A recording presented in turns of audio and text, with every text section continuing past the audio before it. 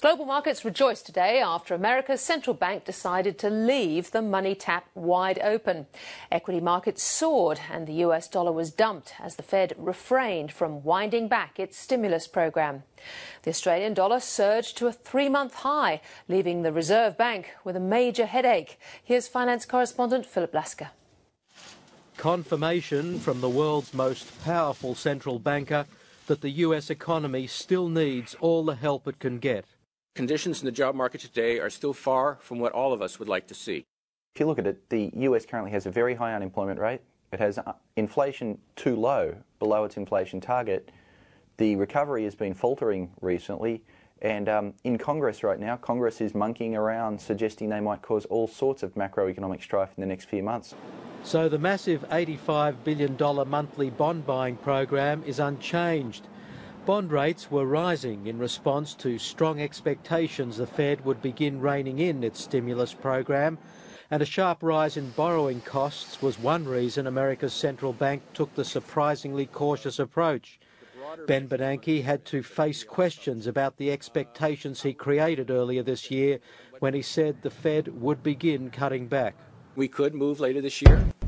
We could begin later this year, but even if we do that, the subsequent steps will be dependent on continued progress in the economy. So we are tied to the data. We don't have a fixed calendar schedule. And so today really was Bernanke clarifying that really they do remain committed to the fight against unemployment, and they will change their mind as the data comes in. And that was a useful wake-up call for the markets.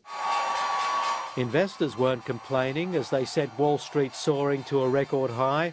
The announcement also undermined the US currency, so the Australian dollar surged nearly 2 US cents to a 3-month peak, not what Australia's struggling exporters and manufacturers need. Today's survey on industrial trends highlighted the threat posed by a strong Australian dollar. But it does show that the actual conditions, those on the ground affecting businesses in the manufacturing sector, actually deteriorated over the last 3 months. So over the quarter there was a contraction in activity, which clearly is of concern. It underlines the policy problem faced by a Reserve Bank with a recovering property sector on its hands. We've got weak growth, we've got inflation that's very benign, we've got unemployment rising, and now you've got a currency at a 3-month high. It's a pretty toxic combination for the Reserve Bank.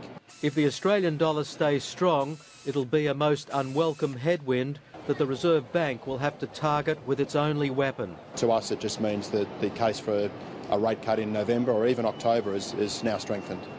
Reserve Bank Governor Glenn Stevens is now left with the collateral damage caused by his American counterpart.